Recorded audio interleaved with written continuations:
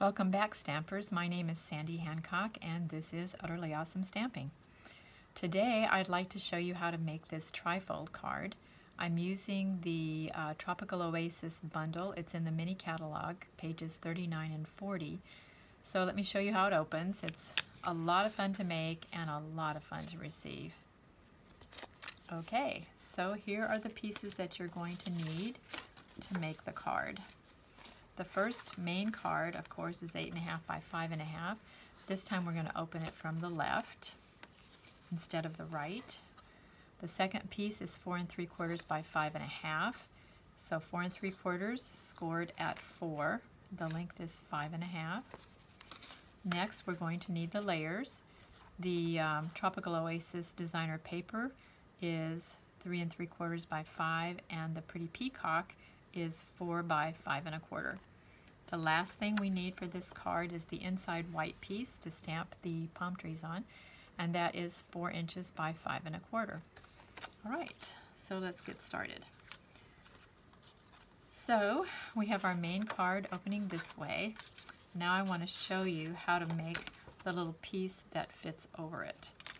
So this is the piece that is 4 3/4 by 5.5.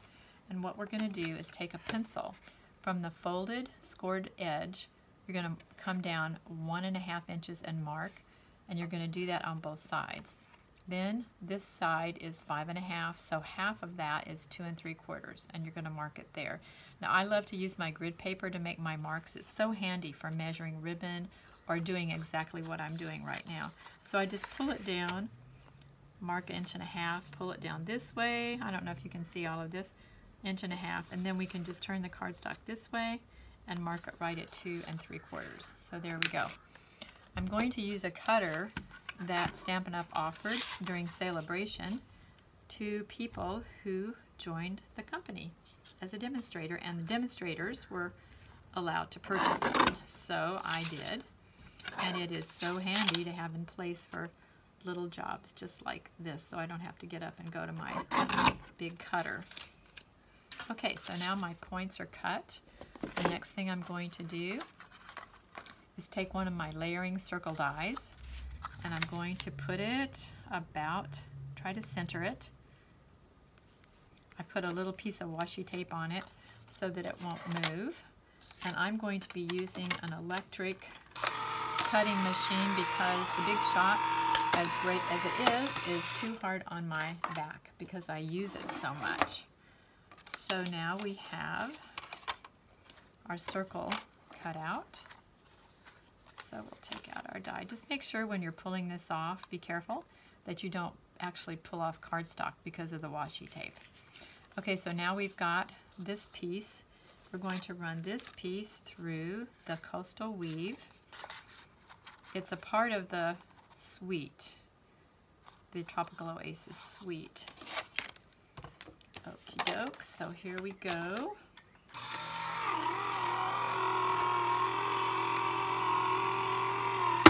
And now I'm going to show you why I did it in that particular order. Because there was a time that I actually did the embossing first and then cut. So you won't be able to see this really well, but the one on your left was embossed first and cut second. When you when you cut after you've embossed, it flattens the embossing.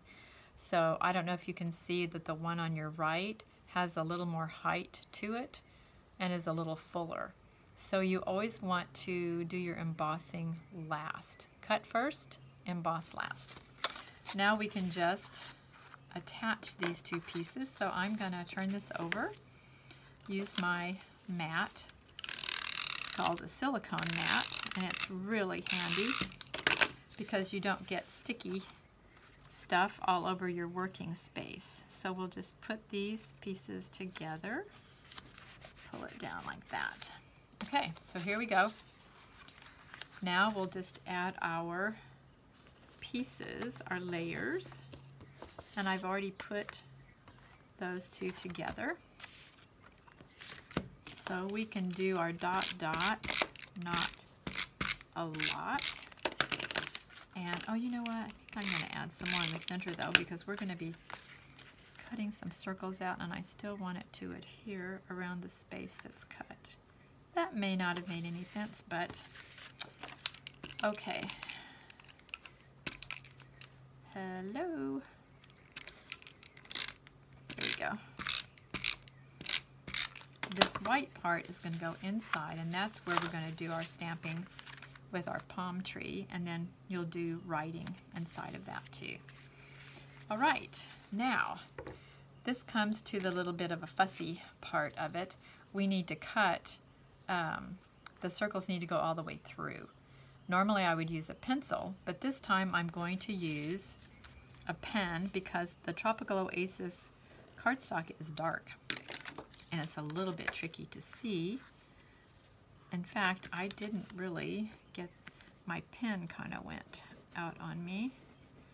So let's see if I can get it. Nope, I guess I'm going to have to use a pencil. Okay, that'll be fine. All right, so now we'll just put this down right over the mark, and I'm going to open it up, stick it into my cutting machine, and when I'm trying to cut 3 layers, I like to add a separate extra sheet of cardstock because we're going to have to do this several times. That is a lot of cutting to do, but it's better to do it all at one time because then you get it all lined up and it's nice and even. So we will run it through 4 times. Let's see what we got. Okay. Well, we didn't get a lot out. Huh. Okay, well, I guess we'll just try it again. Not sure why that is behaving that way. So let's try it again. Normally I can get most of it out just in that, running it through.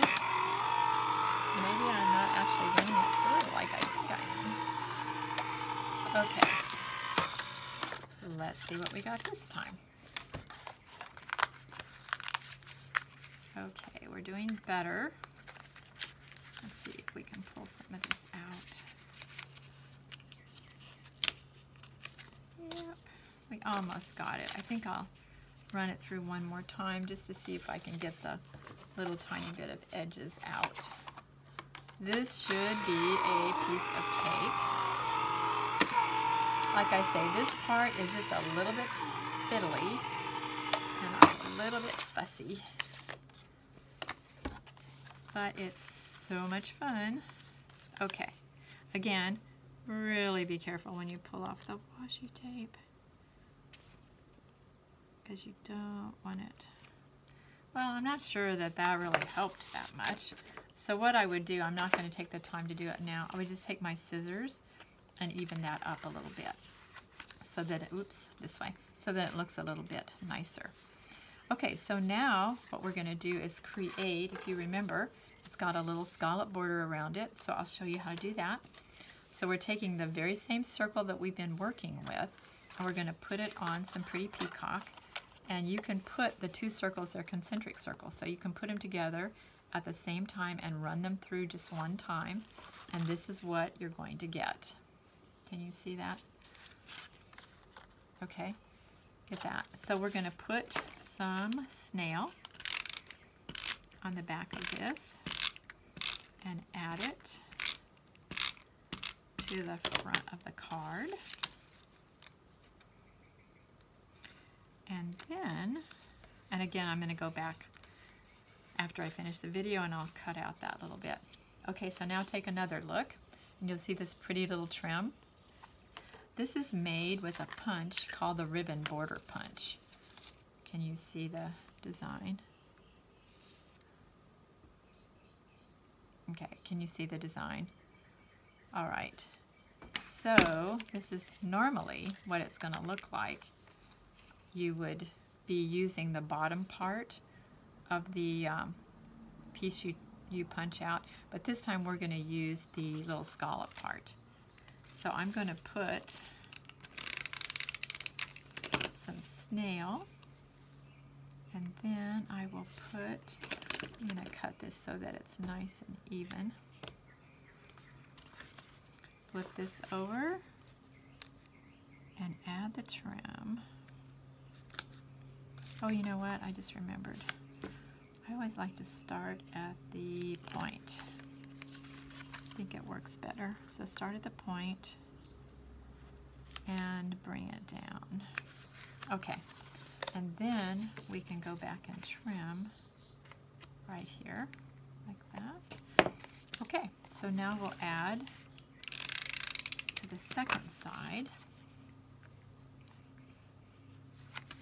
Again, we'll get a nice straight point to start with.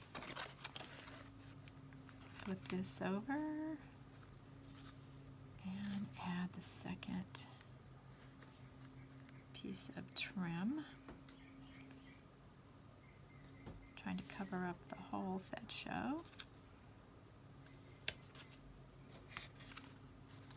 Okay, close enough.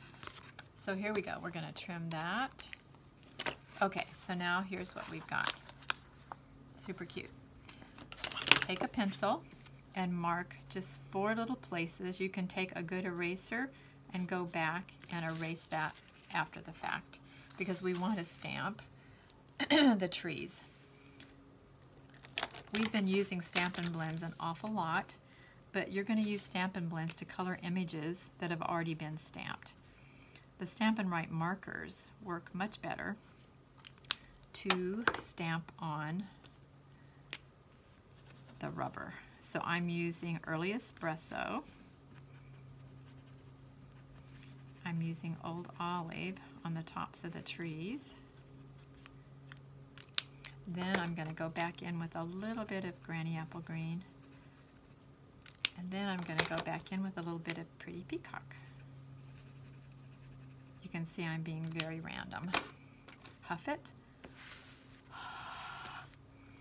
And now I can see right where I want it. So there we go. So when I close this, it'll look like that. Okay, then I'm going to take some sand, and this is from a stamp called High Tide, from a stamp set. So it's a little individual sand that I'm stamping in crumb cake. I also have a video on how to sponge clouds, so put Sandy Hancock into the YouTube place and put clouds, Sandy Hancock clouds, and you can see exactly how to sponge the clouds to make them look really, really pretty. And then I put a little flower here. I did the same thing. I stamped it in Old Olive. I added a little Pretty Peacock and Granny Apple Green before I cut it out. And then I added rhinestones to these 3. Now the last thing I'm going to show you is how to fasten this card together because it doesn't like to stay together. So what I did is I got these. They're called Thin Clear Fasteners. They're Velcro. They're very thin. And what I do is, you know, they're 2 opposites. So I put one on top of the other. I like the circles. Make sure when you buy these, you can get them through Amazon. Make sure you don't get the ones that have to be sewn on. Let's see, I'll do it this way. So I'm going to put one right on the tip. Then I'm going to close it. So, and then I'll be able to open it. Okay, so let me show you the finished card again. So we've added rhinestone here, rhinestones there. We have clouds on the inside. And this, of course, I don't always put a greeting until I know who I'm sending it to and why I'm sending it. So I'm just going to leave this one plain, but I added my little flower. And this, I also have 2 more designs on my blog. This is, let's see, I'm going to post it for April the 11th. So you can find one card like this made out of the Under the Umbrella set. I'll have all the details for it. And I'll also have details for the little ladybug. But today we did the Tropical Oasis. So have fun. Once you get this design down, you can use so many different sets and papers. You will have a lot of fun. So thank you for joining me, and I will look forward to having you back the next time.